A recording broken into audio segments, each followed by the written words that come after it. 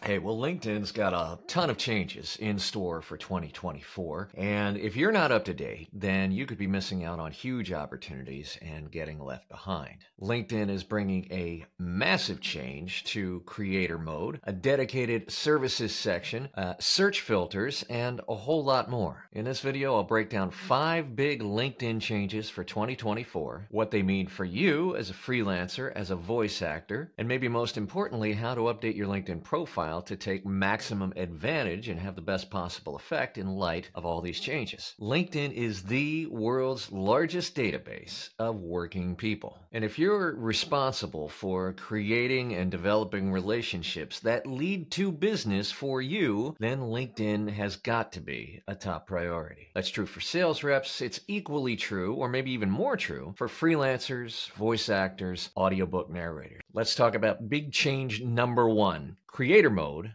for everyone. Now, if you're not familiar with LinkedIn Creative Mode, don't feel bad. LinkedIn Creative Mode is a special set of features for content creators that they can use to create and publish content and grow their audience on LinkedIn. Now, it's been around since 2021, believe it or not, but LinkedIn has only rolled out Creator Mode to a very select 11 million users out of a possible 1 billion users, which is what LinkedIn has overall. Now, I've had Creator Mode for several years now, and I absolutely love it. Now, here's the cool thing. Creator Mode is getting rolled out to all of us, all 1 billion worldwide LinkedIn users as of February 2024. So what does this mean for you? Well, if you're like me and you've had Creator Mode, the option to toggle it on or toggle it off, that's going away. That's going to disappear. Now, if you don't or didn't have Creator Mode already, be aware that the Connect button on your personal profile will now change to a button called Follow, and LinkedIn will display the number of followers on your personal profile.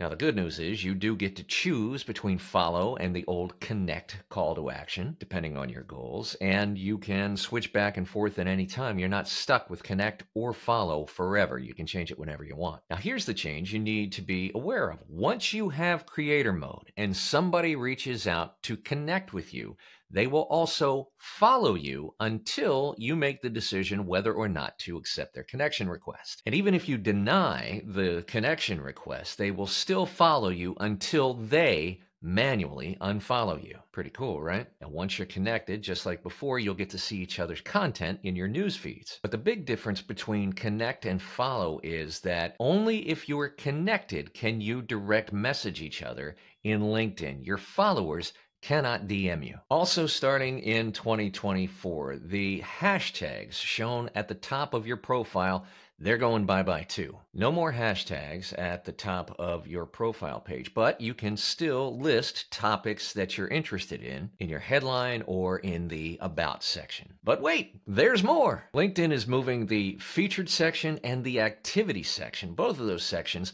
up to the top of the personal profile. Also, the activities section in your profile will no longer include your likes, your comments, other activity. It will still be there, and you can still get to it when you click on See All Activity. And you can add a link to the introduction section of your profile to drive traffic to your website, to your demos, to wherever you want to drive it. Now, once you have creator mode, if you qualify, and we're not sure exactly what the qualification criteria are right now, but if you do qualify, you can get access to what they call creator tools like LinkedIn Live and LinkedIn newsletters. Now, if you have creator mode on and you want to find out whether you have these tools available to you or not, you can go to the creator tools section in the creator mode flow, and you'll see a list of those creator tools, and next to each one, it will tell you outright whether it's available to you or not. Now, once you have creator mode, you also get access to Creator Analytics, which is one central area to give you analytics on both your combined posts and your audience. Okay, that's creator mode coming to everybody that's on LinkedIn this month, February 2024. Big change number 2, a dedicated services section. LinkedIn is adding a dedicated section to each profile so that you can explain in depth what it is that you do. Now, the section itself doesn't look all that much different from what we have now, but when you click on it, it takes you to a dedicated services page, which is all yours, where you can expand on what it is that you provide. First, you can set up your your prices if you so choose, although I highly recommend for voice actors that you set this to contact for pricing. You can request reviews of your work. And the best part is you can upload work samples in up to 8 file formats, 8 media formats. And yes, that includes videos, and yes, that includes links to YouTube videos. What a great way to showcase what it is that you do. And if you happen to be a coach and or a course creator, we don't know anybody like that, do we? You can also showcase your coaching and course offers there as well. One other cool thing is at the top, there are dedicated buttons for request proposal and message. And the best part is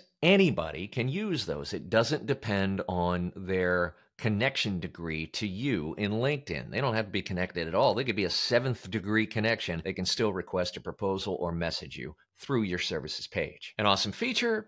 How much play it's going to give to voice actors, I'm not real sure. But the big problem with the services section is that you can only choose services from a very limited drop-down menu, and quite frankly, VoiceOver is not one of those options. Hopefully, maybe even the powers that be at LinkedIn will see this and they'll expand those offerings. Change number 3, you can filter your searches now in LinkedIn by contact type. Now, this might seem like a fairly small update, I'd probably agree with you, but it's also a very useful one. So until now, if you put a search, a keyword into a search in LinkedIn, you had to then look and sort through every possible content type that LinkedIn served up for you. But now, as you're doing the search, before you get the results, you can filter your search by LinkedIn content type. In other words, you can sort the results by images, video, job posts, live videos, newsletters, and documents. Big change number 4,